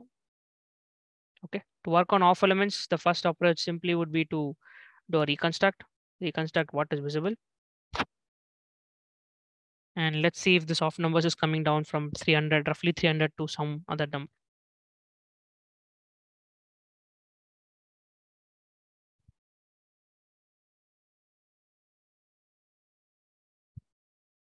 Okay, so there are also other some parameters that one has to keep in mind very importantly when he or she is meshing. Like for example, where can I have trash? Where can I not have trash? These small elements that you can see, which are triangular in shape, or what are tri elements, and the others are all, what are called quad elements. So whenever you have a component that you are meshing for a structural analysis, like the crash worthiness or nonlinear paths, and you use a mixed type mesh, you have to make sure that there are some conditions. Like for example, you cannot have any trias that are touching each other. Okay, trias cannot be on the fillets, trias cannot be on the cons. Okay, the trias cannot be opposite. So there are some conditions. Okay, now I can see that so when I do meshing, I'll have to also see for trias that are on those issues, and at the same time try and fix for quality also. So here I have my elements that are only 5 elements that are filling. So what I'll do here is I'll try and reduce this number to 4, because I have to always maintain an even number of nodes. And this is actually not quite decent. So what I'll also do is I'll use an operation called slide. Okay, if you are not sure of any operation where it is or how it is, you can always use this help operation. It's in perimeter slide. It will definitely show you. Since it is hidden, I was not able to see it, but now can you see it's highlighting? Okay, so I'll click on this, but so I'll have to remove my odd points first, if there are any. Okay, then I can decide to slide. Okay, since I have a hot point, I think I'm not able to remove my hot point also. I think probably because of a geometrical issue. Okay, but anyway, let's see if it is marked. They're not marked. If it were to be marked, it would have been in green in color. But yeah, the moment you mark, you are able to see that there are hot points that are generated. But let's see if this is sliding now. Now it's sliding. See? So what I have to make sure is I have to make sure that this component is, oh, sorry, this particular hole is exactly parallel to my nearest edge. Okay, that's the way you get the best mesh. Now I have this. Similarly, I'll try and understand where else my quality is failing or off elements are there. Only those parts I had roughly 5, 6 elements that were failing. Rest of the parts, I think it's all decent except for the try elements, which we'll fix quickly. But for now, let's just try and reconstruct this particular area.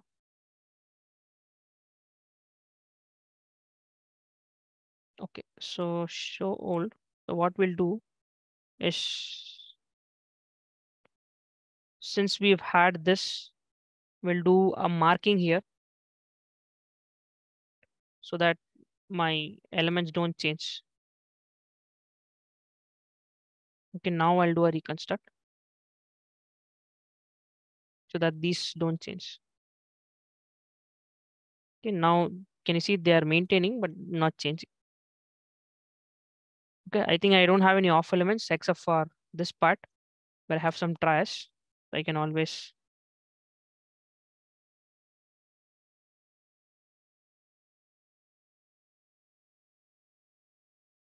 I'll align or orient my geometry in a particular view, and then I'll just, since it's a long distance, I'll have to resort to do selecting a box select.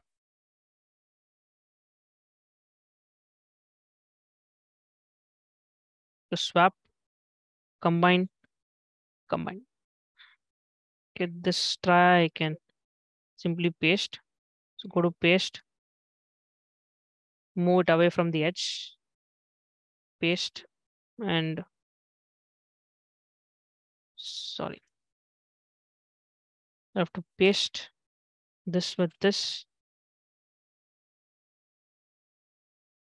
with this with this. So now I have this, and this also I cannot have it on the edge, so I'll have to keep it somewhere in the middle. Okay, then do a smooth.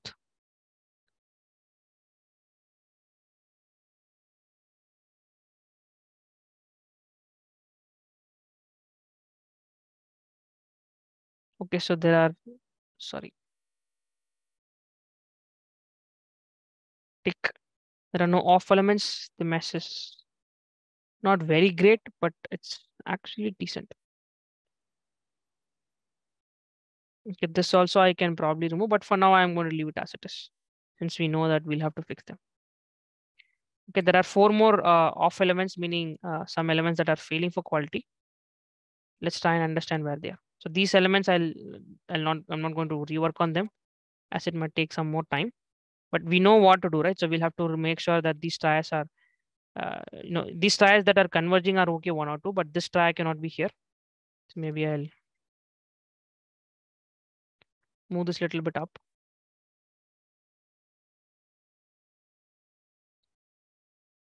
This tire is not okay, but anyway, I'll have to move this like this and then combine. So I'll not do it now. So let me smooth it.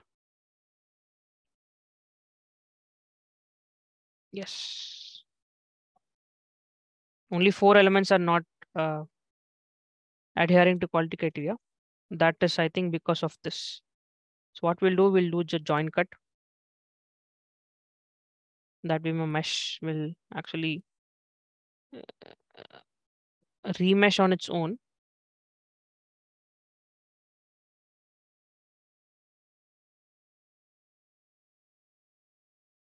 Okay. Then this part also I can actually remove. Same here. Very small features that I am not interested in.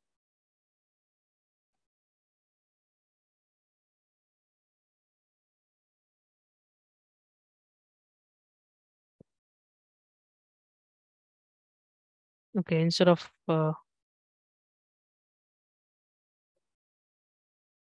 I think everything came back. So I'll do a redo operation and only join these. This try I can paste.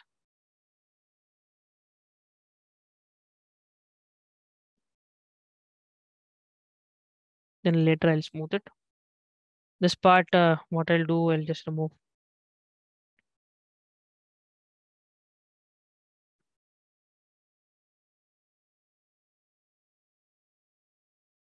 I'll only keep one. This is exactly where my elements are failing.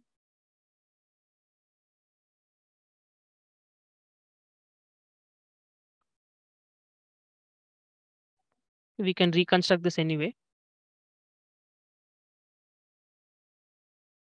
This you'll need join.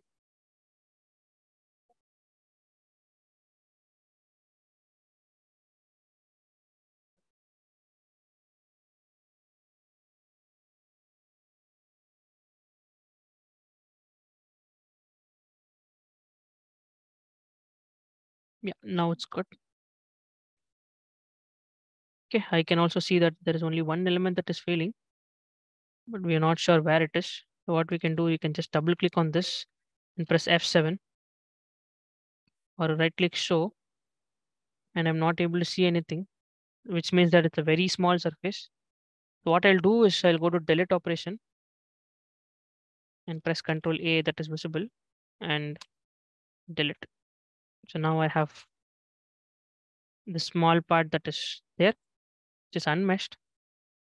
So I'll press all,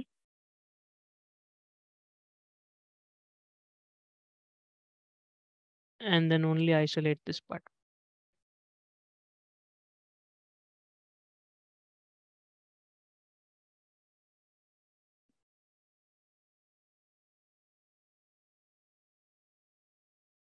Okay, I think this is the part that is not meshed because of the elements that were failing. I can simply do a free mesh on this. Yeah, now they're not failing. And since that is done, I can do a reconstruct here because there were some issues that I can improve my mesh. You have to also check if this is again changing because I made a certain change here, right?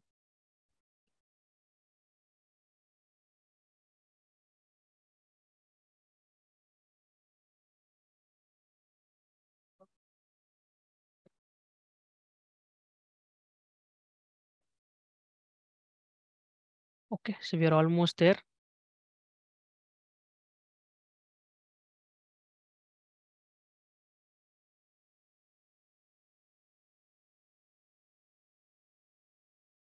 Yeah, I think we are good. Okay, so we don't have any off elements. I think we do not have to worry too much about the trias also. And the only part that is remaining is to actually transform this. Right, so tools transform copy, sorry, utilities transform copy, select this, use default symmetry, plane symmetry, apply, okay, and finish. Okay, so now we have got the entire model meshed. So as you can see, only for this part, I have 86,000, almost 87,000 nodes, okay, which is a very simple part. So I have some issues here, which I can eventually try and paste it. Like for example, I can go to paste auto and I can work on a particular nodes, let's say within a distance of zero point 0.5. What I can do, I can try and paste, which should paste, but it did not work. So I'll try with again visible. Project on geometry. And yeah, I'll try and paste. Still not pasting, which means that I'll have to paste things manually. Paste node pairs. Let's say I'll do COG. Okay, probably because of the, let's try this.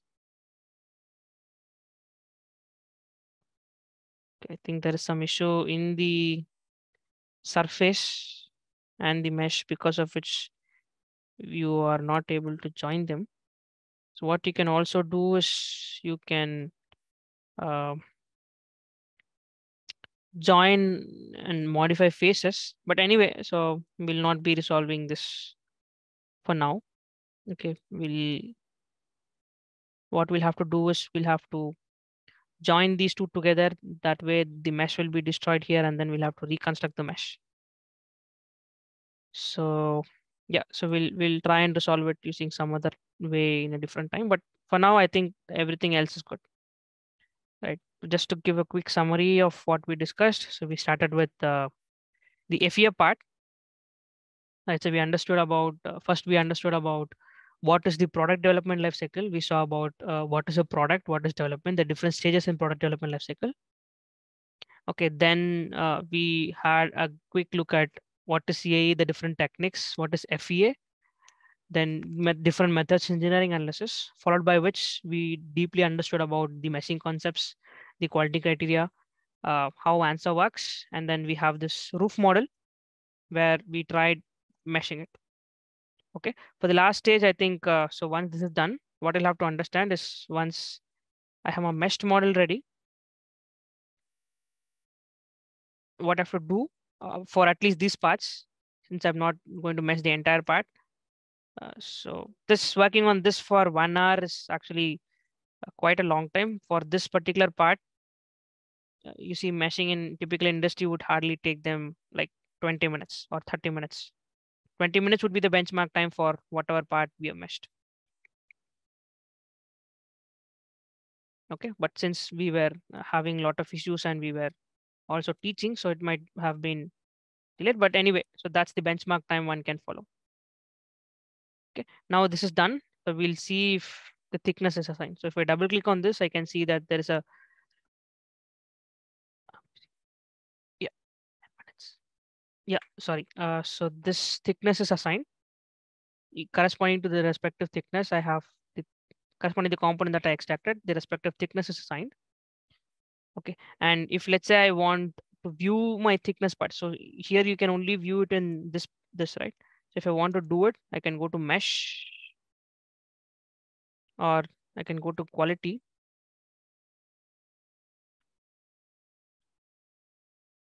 and presentation parameters, I can do draw cell as solid.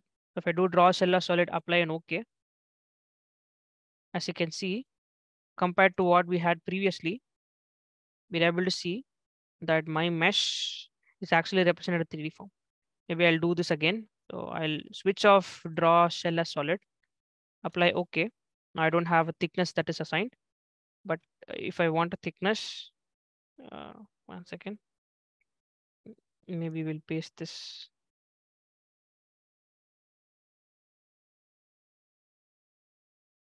The paste not on COG last node, select this. Yes. If I want to view this in the thickness part, what I can do is I can go to quality, and in quality, I have an option called draw cell as solid, which will show my component in solid mode.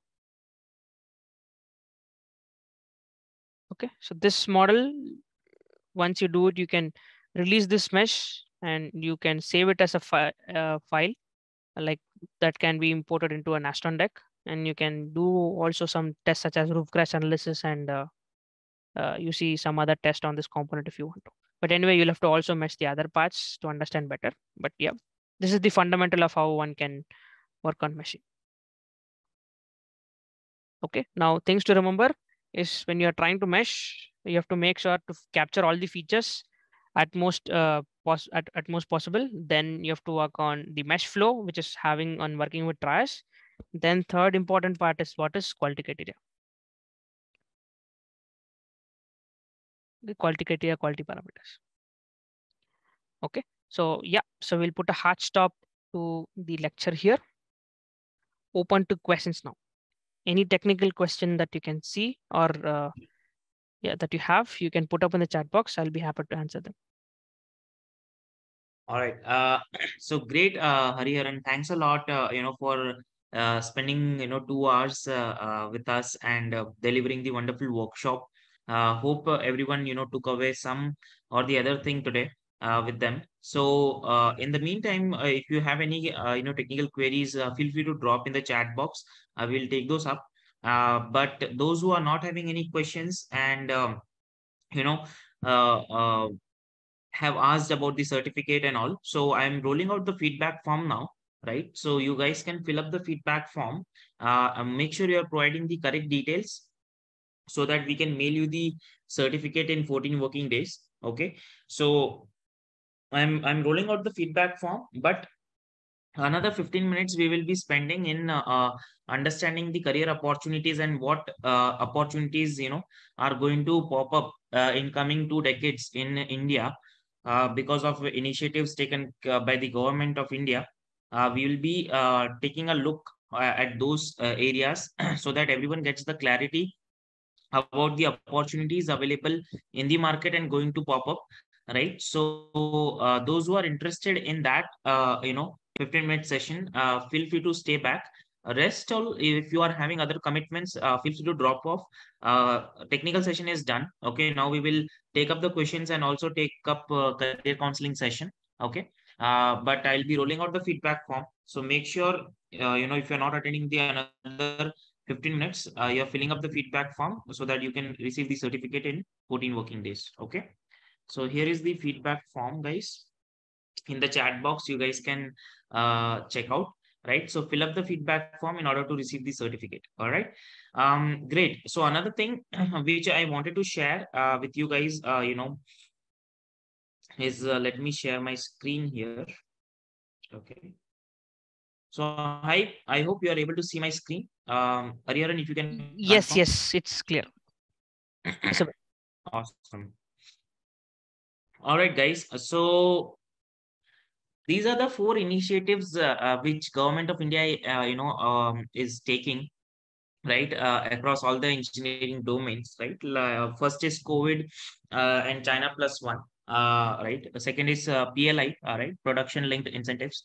Then Gati Shakti plan, right? Because of which there will be a lot of opportunities in the civil and mechanical domain, right? EV revolution, right? A lot of opportunities for electronics, embedded electrical, right? Entire circuit branch, right? A lot of opportunities are going to pop up. Okay. So what are these, China plus one, or alternate C plus one is like, if you basically take a look, right, during the COVID times, okay, the entire supply chain was broken, guys, right? So the reason was because entire world was dependent on China, for the production, correct? Because the entire manufacturing, production, everything was done, right, in China. And if you have observed, right, when you ordered any laptop, okay, or if you have basically placed an order for a car, right, it might have come, after 7, 8 months, 9 months, right? So that was the waiting period because of this issue, right? So now the world has realized, like, hey, depending only on China is not a good idea, right?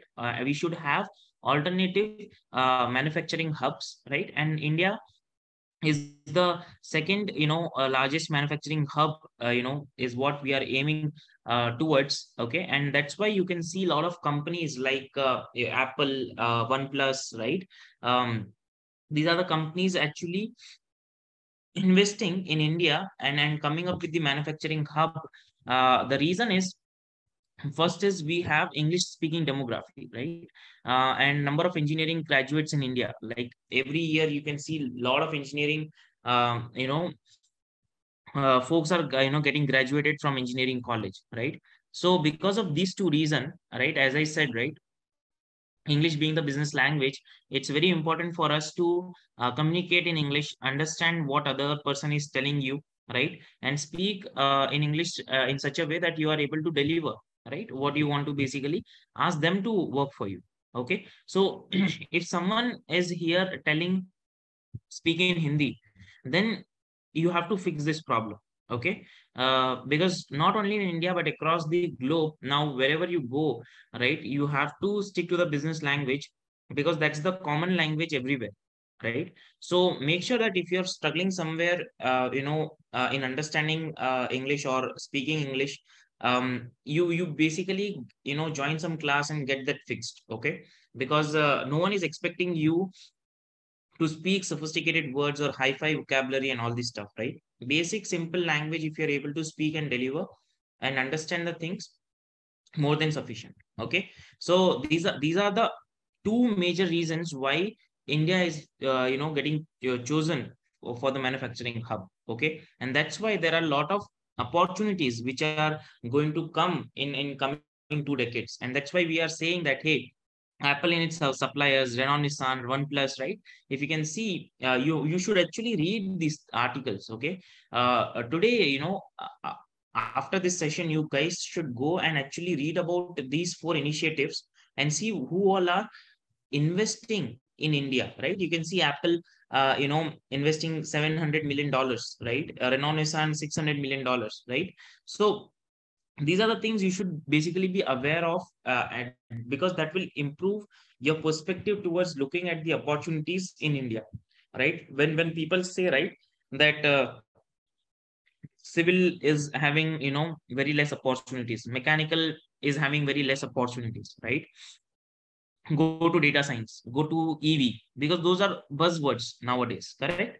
But that is not the fact, right? The reason why mechanical folks or civil engineers are not getting the job, because they are not having the relevant skill set which can, get them a technical core job in the good top tech giants. Okay, so now, government is coming up with a lot of, incentives, for the things to get manufactured in India, right? And you will basically see immense growth, right, because of this PLI schemes. Okay, then mobile manufacturing, right? If you basically see, but in 2014, right, we were the major importer, okay, of mobile phones, but by 2020, 97% of the mobile phones were manufactured in India, right? Now, because of the manufacturing hub, right, going to come, like in iPhone, Apple is going to invest in India. By 2025, it is, being projected like every fourth iPhone will be made in India, right? So what does that mean for us as an engineers? What does that mean? It means that there will be lot of job opportunities, like manufacturing design engineer, IC integration engineer, UI UX engineer, right? System design engineer, RF design engineer, etc. Okay, so you can basically also see about the semiconductor manufacturing, right? And its implementation in India will improve the R&D and design capabilities, right? Reduce import dependencies, right? Compete with other bases in Asia. Okay, so the thing is, the next area which needs to be focused is defense. Okay, we again, like mobiles, we were the major importer of defense equipments. Okay, um, and with the initiatives of Atmanirbhar Bharat, right, self-reliance India initiative, we are exporting, right now, the defense equipment to 75 countries in the world, right? Before we were the major importer. Okay, so what does that mean? Like, hey, there are a lot of opportunities going to come for mechanical engineers, right? For structural engineers, right? Because if you want to come up with the manufacturing of any component, you have to design it, then you have to basically do the structural testing analysis, right? Then you have to, if needed, you have to do the CFD analysis as well, right? So for that, we need engineers, right, who can basically work on these kind of projects, and deliver the project on time with accuracy, right? So then another initiative is Gati Shakti plan, right? So if you want to become a, largest manufacturing hub, right, it's very important that connectivity is really good, right? Infrastructure is really good. Okay, so that's why if you are staying in any metro city, right, you will see there is everywhere construction going on to expand the roads, right, to build the metros, right? And construction of over 200 new airports, right? Increasing railway transport cargo by 1600 tons by 2025, right? So all these things means what? Bridges, metros means civil engineering, right? um, then basically this will improve the infrastructure, and major cost is into it, right? If you are not having a good connectivity between two states or cities, right, it is very hard, right, to basically make India as a manufacturing hub. Okay, Okay, and that this is what the Gati Shakti plan is all about, right? Railways, roads, highways, right? Telecom, right? Whatever is required will be implemented through this initiative, right? And this means there are plethora of opportunities going to bump up across all the engineering domains. Name it, right? All the engineering domains, right? Design engineer, structural engineer, construction engineer, BIM modeler, right? Geotechnical engineer, steel. I don't know how many of you are from civil because today's workshop was based on mechanical. But these are the, you know, job rules which civil engineers and other engineering domains so far we have seen will be able to see. Okay, EV revolution. Everyone is aware of EV, right? And it's a buzzword nowadays, right? Data science and EV, data science and EV. Okay, so the thing is, EV market is going to grow, right, by another, sorry, already grew by 200%, right, in by 2022, right? And then another important thing which we have found is lithium ores found in Jammu and Kashmir. Okay, and in EV, we use lithium ion batteries, correct? So next step is to mine, process, and start producing batteries in India. Okay, because that lithium ion battery we are as of now importing, right? So now if we start manufacturing, we start producing batteries in India, right? The second phase of the FAME scheme is in action right now and will be with an allocated budget of 10,000 crores. Now what is FAME scheme? You guys can go and read about it in depth, right? Will not basically go and dive deep there, but it is basically all about EV revolution, right? It means there will be a lot of opportunities in the EV sector for electrical folks, embedded folks, electronics, entire circuit branch. Okay, in EV space again, the say I'll just quickly go through it. You guys just have a quick just left to right, just take a look. Okay, so the thing is, why I am showing you all these things and giving you the overview, because a lot of people are having the misconception that there are recession is going on. Okay, there are a lot of opportunities, what we say, there are no in other words, if I have to put this, there are no much opportunities for engineers in India. Okay, so just to let you know, with all these 4 5 initiatives which we have discussed today, with the help of this, coming 2 decades is for India for sure. Okay, coming 2 decades is for India for sure, right? So if you are basically planning to make your career in the technical vertical, okay, it can be any technical field. Okay, it can be your own core domain like mechanical or civil or circuit branch, whatever domain you belongs to, plethora of opportunities are going to come up. Secondly, if you want to switch from your core domain to IT side, right, full stack web development, where you are designing the website, coming up with the mobile applications and whatnot, again a big market, right? Then data science domain, right? If you want to basically go into data science, machine learning, right, deep learning, big data, cloud computing, etc., big market again, right? Cyber security, right?